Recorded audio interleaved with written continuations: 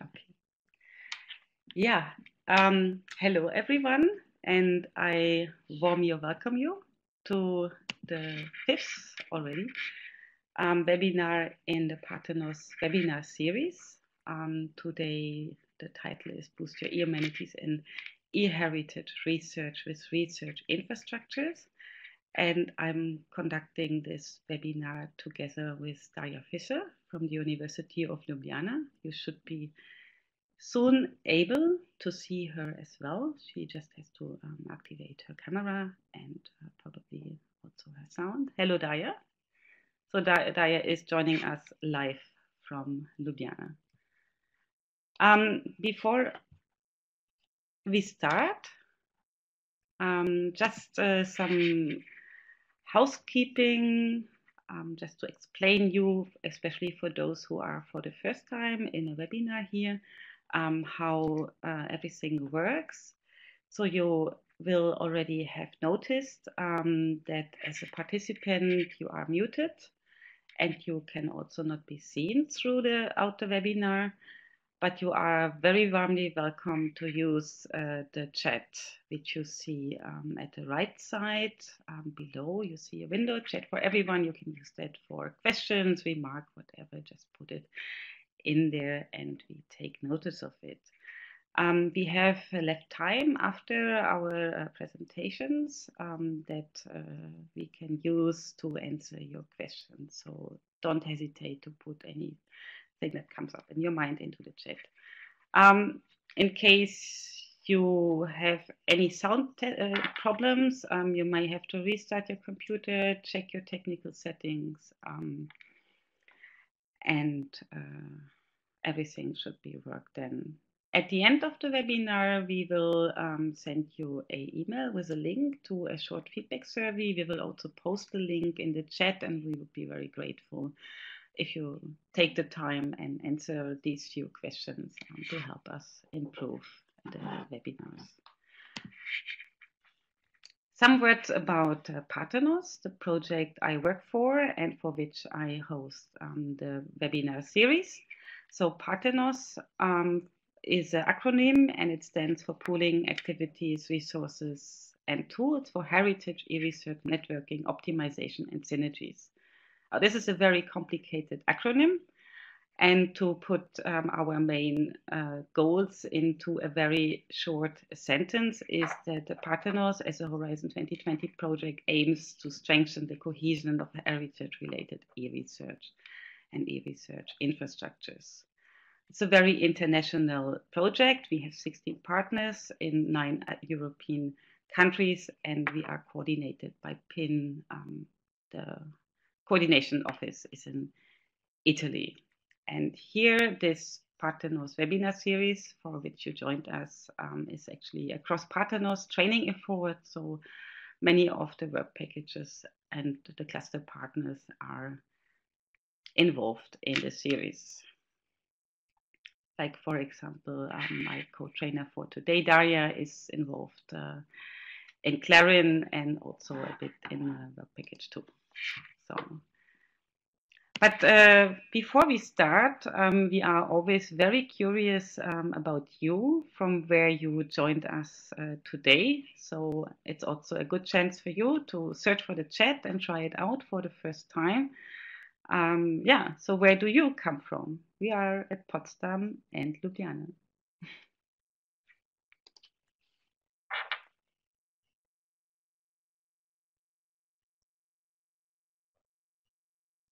Vienna, Leiden. Wow, that goes really fast. Have to scroll back a bit.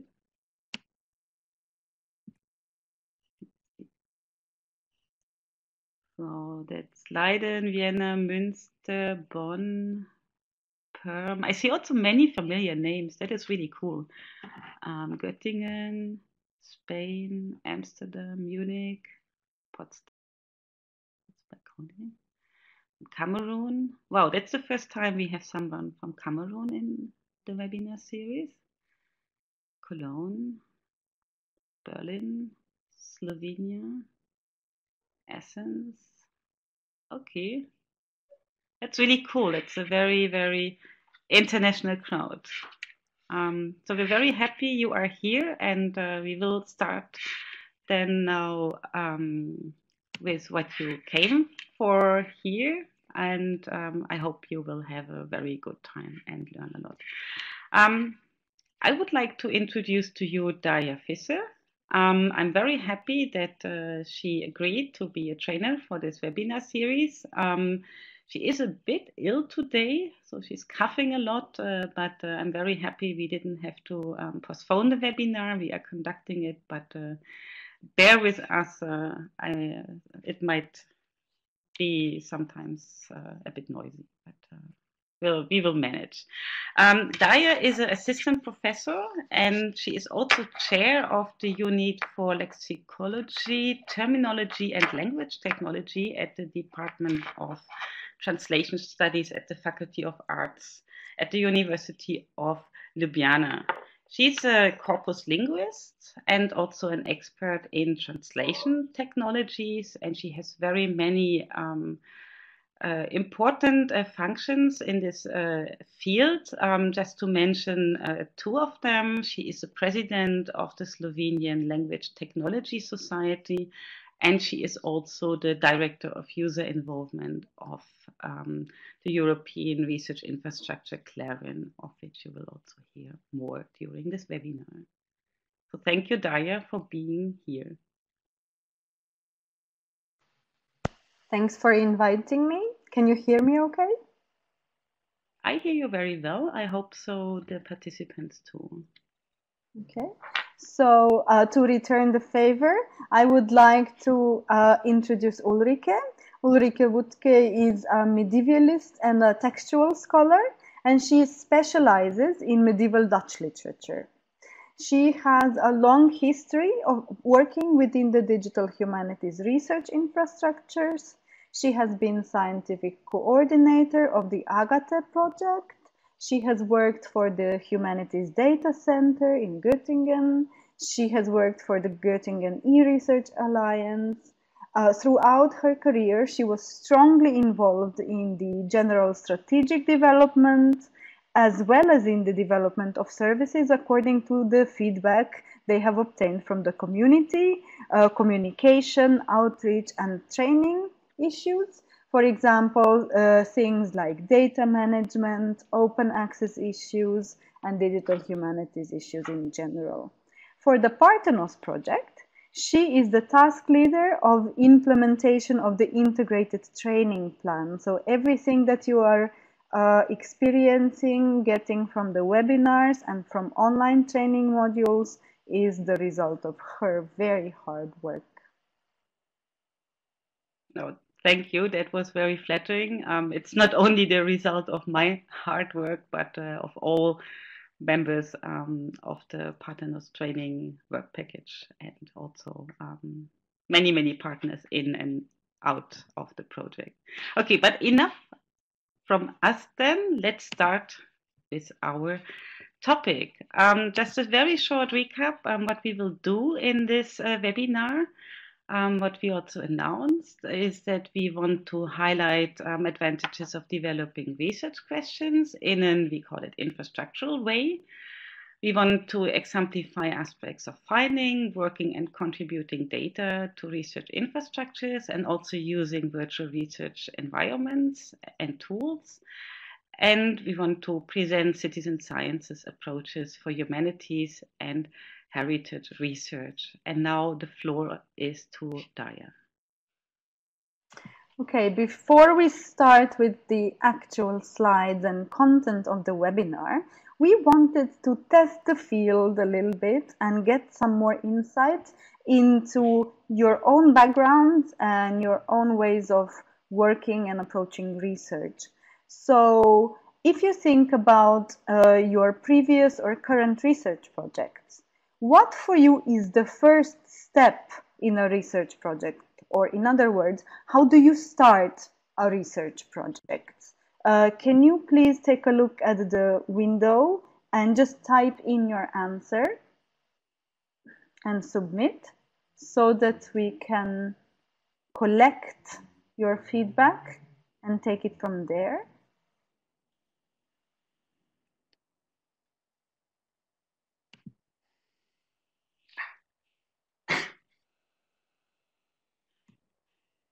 So some people start looking for related work. Some people start reading theory. Some people try to identify a relevant problem in the specific field.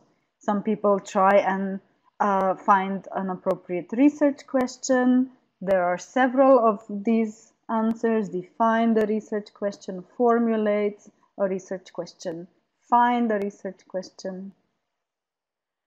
So digging through related work, trying to articulate a research question seem to be the prevalent entry points in the research projects.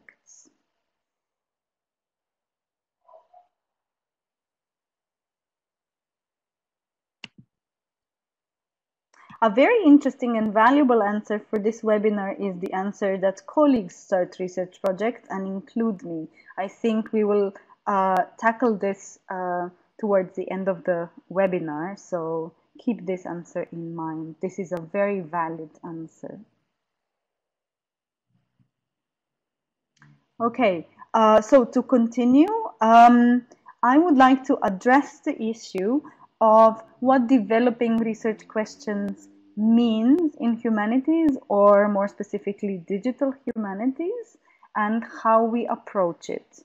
When we have, or if you can imagine that you have a large text collection available in digital form, then you can start approaching your research questions or finding research questions in a different way than was done traditionally.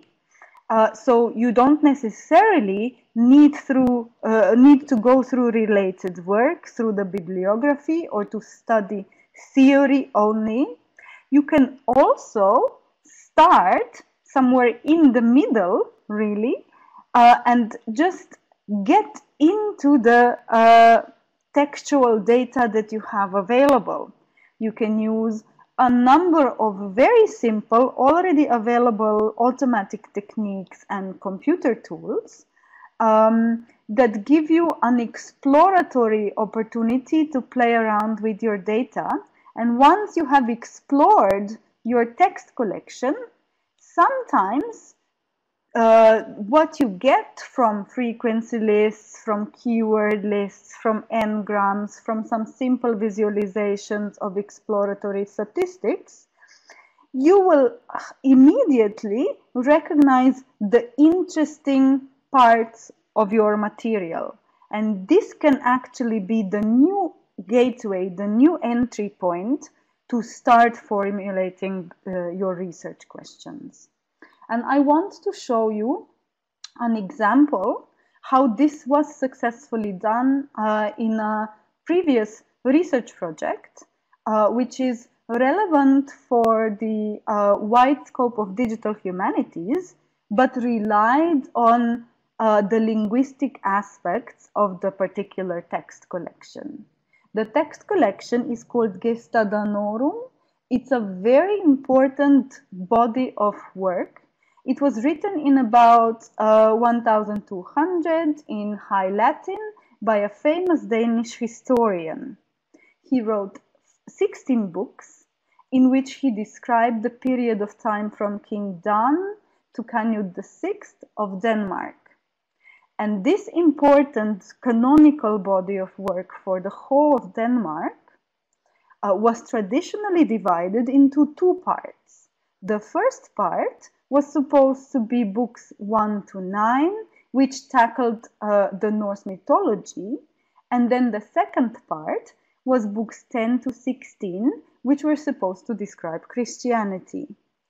However, at the end of the 1960s, there was a scholar who posed an alternative hypothesis, suggesting that maybe what we should be dividing is books 1 to 10, and then from 10 onwards.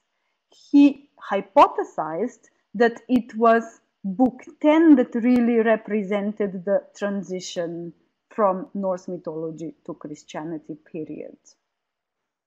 So when we have the digital text collection, this was of course written in Latin and then translated into Danish. So we are working with Danish data.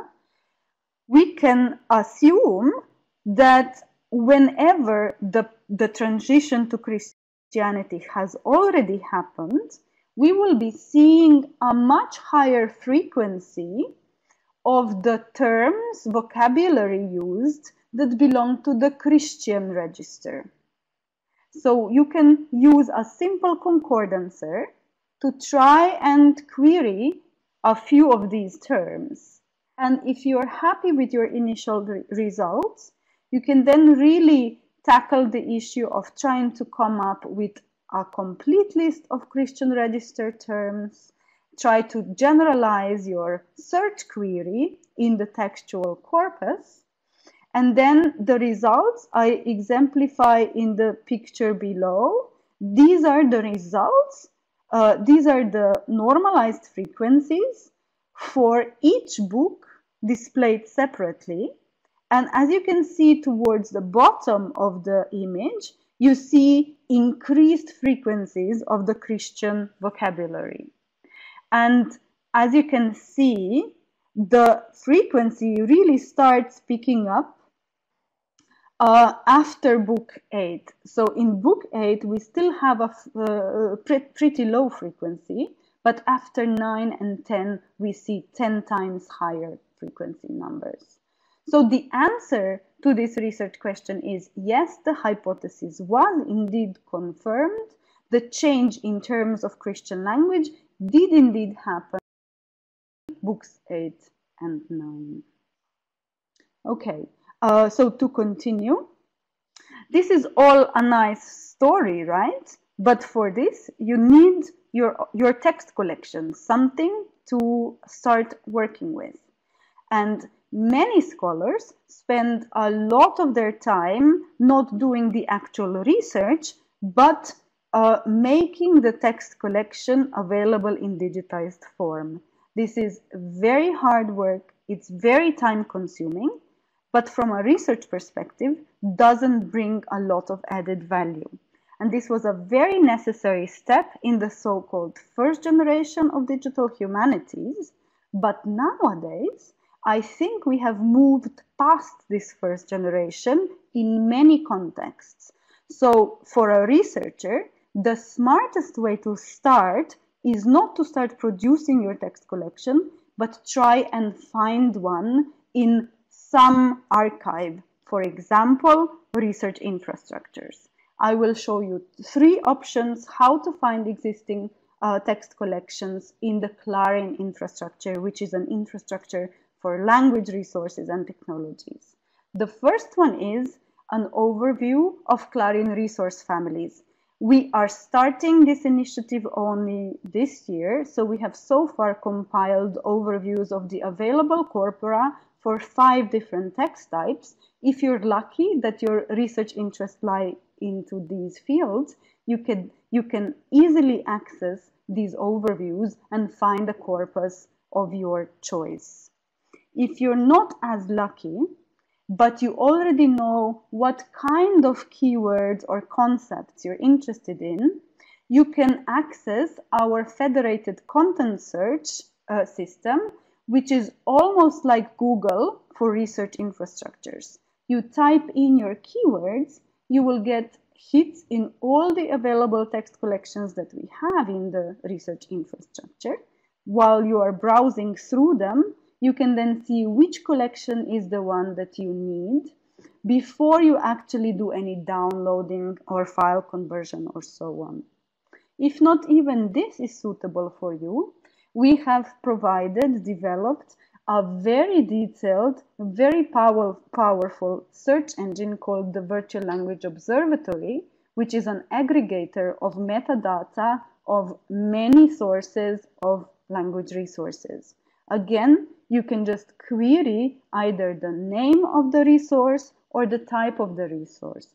You can also use a lot of different facets, like the language you're interested in, the type of resource you're looking for, and so on. And in the image below, you can see one such example. Specifically, this example displays the parallel English-Czech corpus that was produced from Wikipedia. Once you have found the resource that you want to be working with, you can then move on to the tools that research infrastructures make available. Just finding the text collection is not enough for you. So basically, you can start with a digitized book, like I showed at the bottom of this page, and you can move forward by examining all the metadata that we know about this book. Specifically, what is important for us is the license. This one is a good license for researchers to use. And then the text format you can see at the bottom. Then at the very bottom, the image is quite small, but I think you can see the important button. There is a link to the Clarin language switchboard, which is an online service for processing natural language text without you having to know any programming skills or without the need for you to install any software. So based on the language in which the text is written, you can see in the third picture here, for German, this is a German text, what levels of natural language processing tools and services we have available. Just for this particular example, I selected part of speech tagging, lemmatization, and named entity recognition. And now we achieve the highest stage of our pre-processing step, which is the final result, the output of this tool chain, which is a tabular form. In the first column, you have the verticalized text. In the second column, you have part of speech tags, then lemmas, and then annotated named entities. Now, you can take this result and feed it to any tool of your choosing to then really start doing the research. But these 4 stages that are necessary for you to be able to start your research are much easier and much less time consuming. At the very bottom of the slide, you can see another logo, which is a logo for the Web Anno tool. Sometimes you will not be able to automatically annotate anything that you might need for your specific research project. Sometimes we still need to rely on manual annotations to be able to obtain reliable annotated data.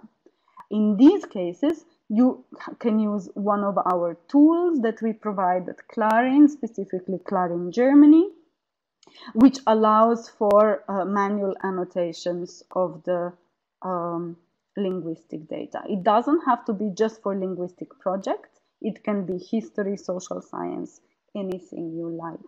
The beauty of this tool is that it's online and that it allows for collaborative annotation. So you can have your students or your assistants annotating, and then you can see the curation stage where you can decide which annotation is correct, and you can also see how accurate individual annotators are. So it's quite a powerful tool.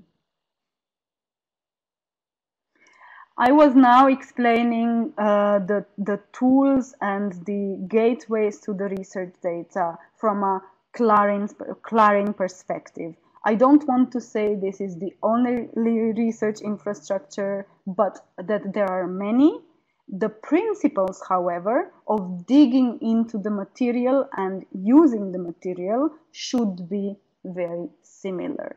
That's why I included a slide from one of the previous webinars that was offered by Steven Krauer, also from Clarin. Okay, and now I give the floor to Ulrike on another topic, namely the Cultural Heritage Data Reuse Charter.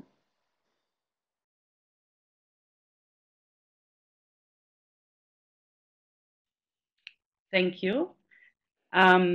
Yes, so we have heard already a lot of textual data and very interesting examples from the Clarin infrastructure.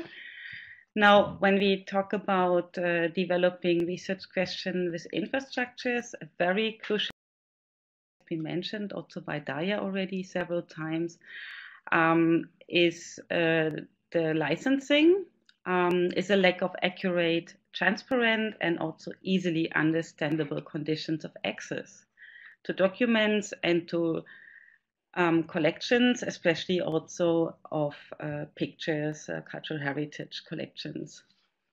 Now, at the moment, a very typical scenario you may encounter as a researcher is that the data you wish to use, you find them somewhere, and then you have to find out how you can get access. You start fill in forms, you start a long correspondence with a cultural heritage institution, and then you wait and wait and wait until you may get access.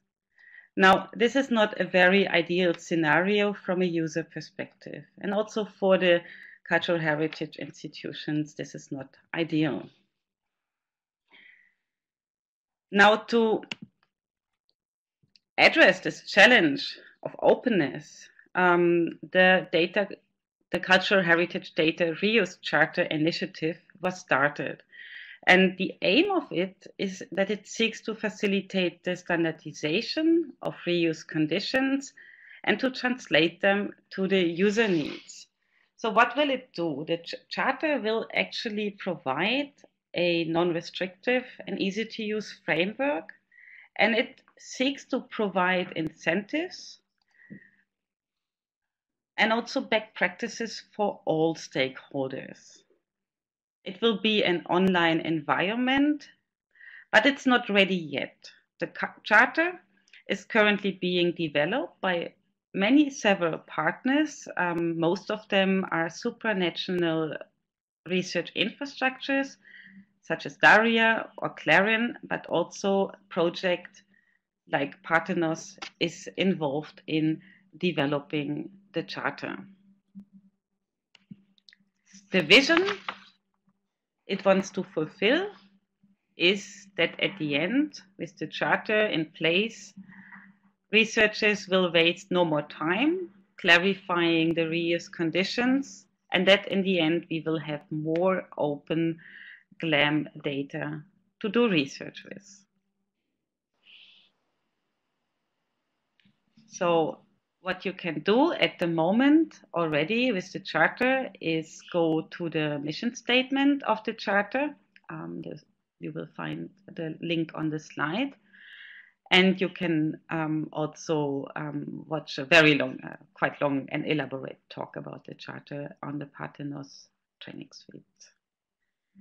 That's from me, from the charter, a very interesting and also very hopeful initiative that will improve the state of open data in the cultural heritage sector.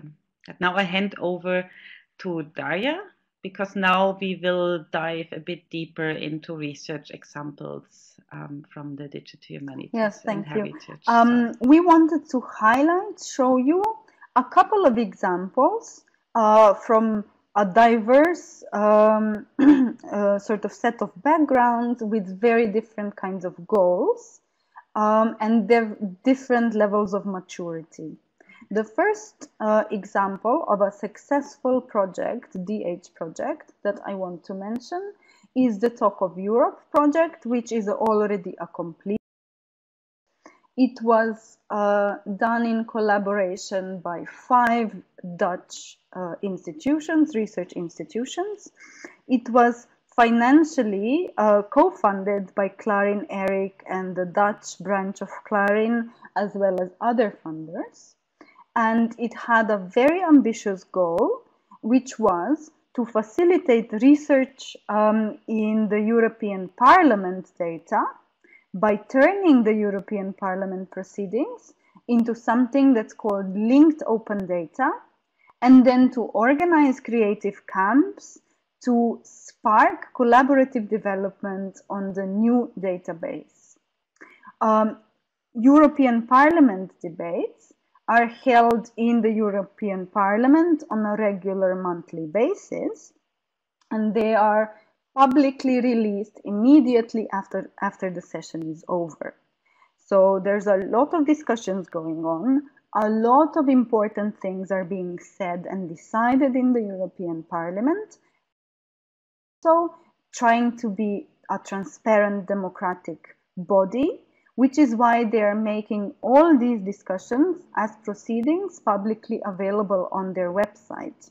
This makes it an interesting resource for researchers from very different backgrounds: social scientists, political scientists, digital humanities scientists, because European Parliament operates with all the official languages of the European Union. It's also a highly multilingual resource available in 21 European languages. So turning this into a database that researchers can query has a lot of potential. And this project turned the proceedings into a linked open database. What does this mean? First, they made the proceedings machine readable so that the semantics of what was going on, of the context, was made explicitly available, so that with a proper query, you could now search through the database to, for example, give me politicians who held a speech on the 23rd of March in 2011. This was not enough. They tried to be more ambitious. They tried to make the database linked with the external knowledge sources, so that you could, for example, connect the speech of politicians with their backgrounds. Once you had the profiles of the politicians encoded in the database, you could then query for politicians from the Committee on Foreign Affairs who held a speech on the 23rd of March in 2011. Not only that, the database was made open so that it could be enriched by anyone else with any additional tools and knowledge, so that, ideally speaking, you could then also query for politicians from the Committee on Foreign Affairs who held a speech on the topic of human rights on the 23rd of March 2011. This was basically the goal, as well as the result of the Talk of Europe project. 3 creative camps were organized, where people from all European countries from various different backgrounds got together to discuss and develop the tools that could benefit from this linked open database. Let's now take a look at the different project example. Ulrike? Yes, thank you. This is also a language-related example, but it comes from quite a different perspective, and it also involves data from another research infrastructure project. So this is a project that's called a digital database of manuscripts and intercultural dialogue in post-conquest England. And what is the aim here is to create and analyze a European data model compliant digital database of almost 10,000 manuscripts that contain French literature from medieval England. So this is a ongoing research, is very new research. It has gotten a European research grant, so we will only see the results in some months. But what I think is very interesting about this, sorry, I just see the correction in the chat. Sorry, it's only 1,000 manuscripts, not 10,000. That would be also quite a huge amount of data. But what I think is very interesting here is that based on those Europeana data, it will be possible to research the status of French in English writing. And it is also a good example of showing how you can use data collections to solve research questions that would have been very tedious to resolve before. Just yourself analyzing these huge number of manuscripts would be take a lot of time, and now you can dive already into available data. And the researcher herself, Krista Murchison from Leiden University, also says that this is very exciting because I'm quoting her, checking linguistic data of a large number of manuscripts wouldn't be feasible without digitized manuscript collection.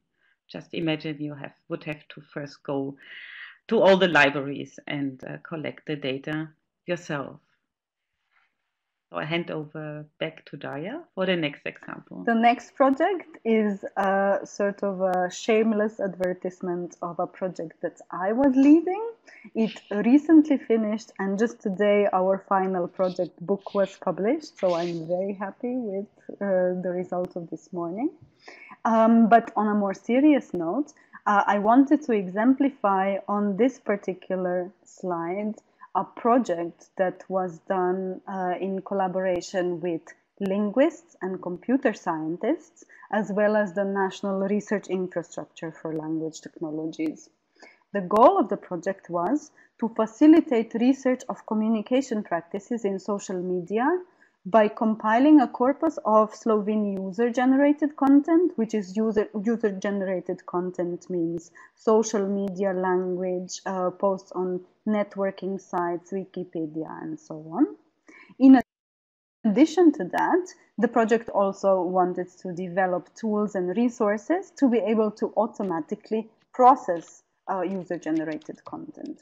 Why is this important? For linguists, this is an important research problem because, as you are all aware, just like you don't want to always wear your evening dress to all occasions where you go and what you do, you don't also always use the official formal standard language.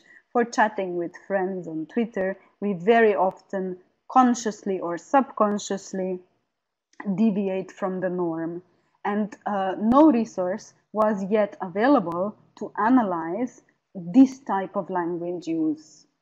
For computer experts, this project was important because more and more linguistic content is available, being created online by people who type with spelling errors or typing errors. There are some new ways of communication, and the standard NLP tools that are trained on, for example, newspaper texts, they almost break down. They cannot deal with non-standard language. So they were interested in providing resources to train new tools that can also deal with the so-called dirty or noisy language from the web. The research results were much more than was initially expected, in that we produced richly annotated corpora that have very rich user metadata, a lot of which you can get almost free of charge from the social media sites. Others you can manually annotate or automatically assign. There's a lot of metadata on the text level. For example, not only do we record the date of the post and the language of the post, but we also developed a tool that can measure how standard the language in a particular post is, as well as what sentiment it is in. Is it a positive message, a negative message, and so on. In terms of linguistic annotation, we have also offered a new level of annotation, which is the normalization of non-standard spelled words into their standard equivalents. We did the post-tagging lemmatization named entity recognition as standard.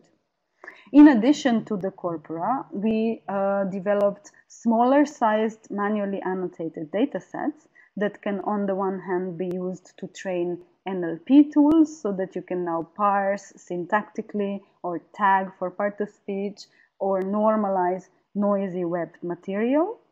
And also for linguistic analysis. For example, we manually annotated the abbreviation strategies in tweets. As you know, when you type on the phone and you have 140 characters length limit, you want to be economical with your language. We also annotated a small corpus with the comma placement. Commas are very hard nut to crack in Slovene linguistics. Almost nobody can write commas properly, so this is a very hot research area. We also annotated code switching, where Slovenian users start using some foreign language in the middle of the tweet and why. We also annotated some elements that come from dialect or different dialectal regions in the non-standard online texts. We also annotated some special user groups like corporate users, so companies, and politicians. The picture at the bottom of the slide is an example of one of the results of the project, where we used all the rich metadata and corpora to semi-automatically create a dictionary of Twitteries. So all the graphs were produced automatically. The definitions and the example sentences were manually selected from the corpus. And here you have links to the hits for this word in different corpus resources and also frequency counts. That's it about my own project. Let's try and finish with a project that isn't mine, but is also super inspiring. Ulrike? Yeah, you got totally carried away. A very interesting project. I just want to make a few words about the Venice Time Machine, as I think that many of you already know it. And if you don't know it, totally have a look at this, because this is a very fascinating vision of what you can do with digital humanities research, with huge amount of data, collecting different and processing under different aspects. So the Venice Time Machine will capture almost 10,000 years of records of the Republic of Venice in a very dynamic digital form. And what is interesting for many researchers is that they have managed to cooperate with another infrastructure project, the Retranscribus, to succeed in automated text recognition for this huge corpus, which I think poses many interesting aspects also for researchers in many other fields. I won't dwell on the Venice Time Machine, which is one of the flagships of European research in the humanities, at least too long. Have a look at the resources. We will share the slides about this afterwards, and maybe in a very soon future, we will have not only the Venice Time Machine, but also time machines of other European cities. So if I can say, I would like to be part of one of the time machines then for Berlin. I want to come then to the last point in today's webinar, which is about citizens' science, and how you can engage the broader public in your digital humanities and heritage research, or in your research in general.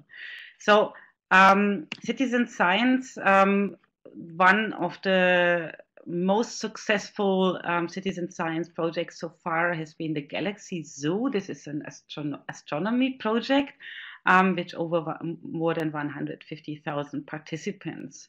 But you don't have to think that big. Also, Wikipedia or Wikisourced projects are based on citizen science. Now, what is citizen science? If you are wondering, because there are many definitions, to say it in a very few words, it refers to the general public engagement in scientific research activities, and it means that citizens actively contribute to the science, either with their knowledge or with resources or with their tools. And citizen science has very strong links with open science and with open innovation, because it really aims to open up the research processes to actors from outside academia.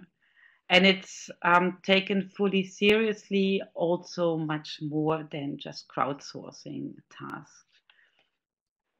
Especially now with the digital transformation, we have many possibilities now developing and engaging in citizen science projects, as the new Web 2 technologies enable us very easily with sharing and annotation and everything related to collaboratively doing research. And so many of the citizen science projects actually now take place in the digital world. Sorry. Just a few examples. So in which way citizens can be engaged in science? There are a lot of approaches, and there are very many different flavors. So you can come from where the point that citizens are actually only passive observers, which is not citizen science. You can go via various stages until you actually involve them in the design of your research question. So you draw on your research question based on knowledge from the crowd, sorry. To come to some examples, what citizen science projects could look like in the humanities and in heritage science. First of all, it has really a long tradition. It's maybe a very new term, but in fact, citizen scientists were part of humanities research for quite a while before the research became more professionalized. And here you see, for example, at least in Germany, very famous Heinrich Schliemann, who found Troy, and actually he never studied archaeology. Now, a recent project, and it has gained some fame already outside its original context. This is an Irish project. It's called the Letters of 1916, which aims to create a crowdsourced digital collections of letters that were written around the Easter Rising in Ireland in 1916. So what is the citizen science aspect in this project? The scribe, so they edit and tag the letters, but they also add new letters to the collections, so they play a part in data collection and also in the analysis of the sources. Another project, which I think is also very fascinating because it uses serious games or gamification, is the Artigo project. And here they have developed several serious games to promote art recognition. So the citizen scientists here describe the content of the artwork with keywords to help to develop a semantic search engine for digitized works of art. I can only recommend you to have a look at it and try it out yourself. It's also very addictive. The last aspect here is just a few more examples. Citizen science is also now playing a huge role for libraries, especially on their way of embracing open science. So they open up also their resources they are developing to citizen scientists. So, for example, people can contribute to regional biographies and bibliographies. They can edit Wikipedia articles or help transcribing regional sources. But libraries also grant access to tools, which is also very important, or they provide general research support. So these are just a few examples. At the end of the slides, you will find more links and references related to citizen science, especially also in the arts and humanities. Let me round up with a few words about the potentials of citizen science. I think it has a great potential for the humanities and heritage research because this opening up of the research process will lead us to greater research diversity. It can help us to develop new research questions and topics and also engage a broader public into our research. This is not only good for a wider dissemination, but it's at the heart of a better public understanding of the value of the humanities research. And last but not least, I already also pointed out it can help to create really huge data sets and to solve work-intensive tasks. There are also a few challenges. So you have to keep in mind which resources you need, think about sharing models and also about legal aspects. But mainly, you always have to ask yourself when you want to set up a citizen science project, what will you gain by working with the volunteers? And what will the volunteers gain by working with you? So what is their incentive in contributing to the project you are developing? Now, citizen science is a new topic for research infrastructures. As the name already says, research infrastructures are mainly set up for researchers, but it's also gaining relevance. And we have set up a poll for you just to gain a short impression what you think from your perspective. You are totally free to say whatever you want, whether you have worked with research infrastructures as citizen scientists or not before, what you think personally research infrastructures can do or should do for citizen science.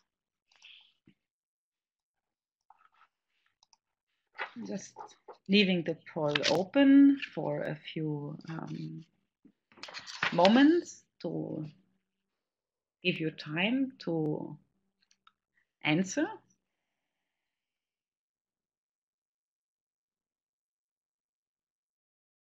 Okay, so we have opening data and interesting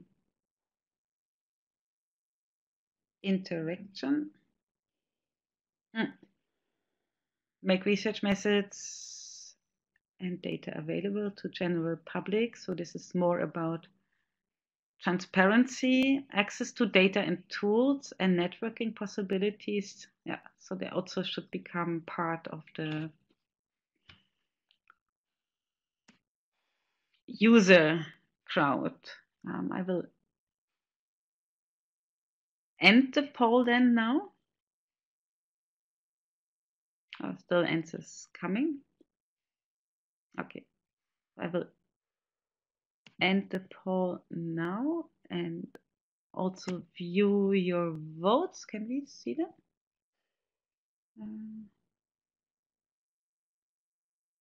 You cannot see them.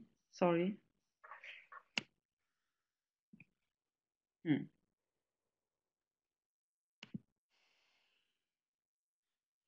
Oh, sorry.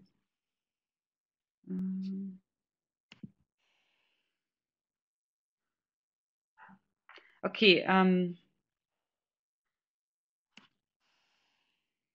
I will post a screenshot of the results with the wrap up. We have to also come to the end of the webinar.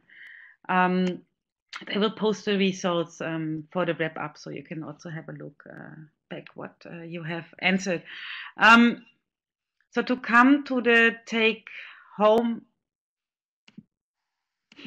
messages, we collected quite a few of them. I won't read out all of them, but I think to sum up what Darja and I wanted to bring along during this webinar is first of all, check if the data and tools you want to use are already available. So don't reinvent the wheel. Don't spend most of the time of your research on collecting a corpus that is already available. And also think from the beginning with open science in mind. So think of open data, open access, and documentation. If this is only an afterthought, it will not work just at the last minute of your project to share your data. And from the citizen science part, just also here, it's not an add-on. Very often, you really have to think through it from the beginning and develop your project in a way that the incentives are interesting for citizen scientists to add and contribute together with you to your research. And then you also have to create a fitting environment. And last but not least, collaborate. You are not alone. That's what all research infrastructures, small or big, are for. They are there to help you. And also you can get technical expertise and support from experts more often than you initially would think. So that's the concluding words from me, and now the floor is open to more questions. We have already questions here. Maybe we can bring them here. Some were already also answered. So there was the question if we will share the materials of the webinar. Yes, of course, on the Parthenos training website. Maybe you can paste a link into the chat where the training website is. We also have a YouTube channel. Then there was a question about the resource Darja mentioned, but we also answered this. This tool for manual annotation, the Web Anno. So the correct link is there. Darja said, yes, this is the correct link. Have a look at it. And now we have a question wondering, could not artificial intelligence replace citizen science in some tasks? I'm skeptic if citizen science exists today more to make people engage and not because of the necessity of it. This is a very interesting question. I think some of the very work-intensive tasks, artificial intelligence has definitely some potential. I'm not a computer crack, and I'm not here to propagate the artificial intelligence. I think at the moment it's very often both. Get people engaged, but very often they are also necessary. Like if you think of this Artigo project, this is really, it has to be based on human input because machines at the moment really cannot understand art. So maybe if we do more of those projects, the machines will become smarter, but we haven't reached this part yet.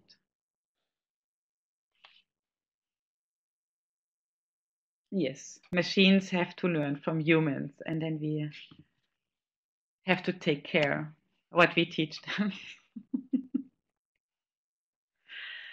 Okay, are there any more questions? We are also already at 2 o'clock, but there were already many questions in between. We tried to answer already by using the chat. I would be very, very happy if you would use the link to the feedback survey and share with us your impressions of the webinar.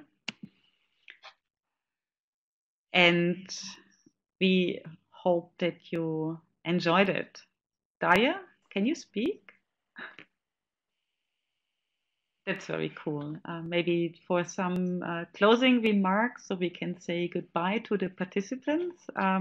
Totally thrilled that so many of you were here, and I hope you It was enjoyed the also webinar. very nice to collaborate on this particular webinar, I have to say.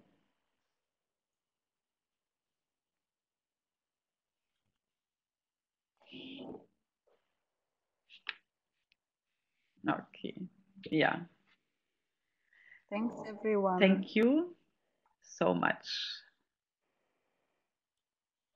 And we will close the webinar room then now. Bit by bit, I will make the materials available. We will upload it to SlideShare, to Zenodo, to YouTube, the film. So, and we collect all the places where material can be found in a little wrap-up blog post we will post on the Parthenos training suite. So that's for the moment the last webinar of the series. See you in some other context. Bye bye.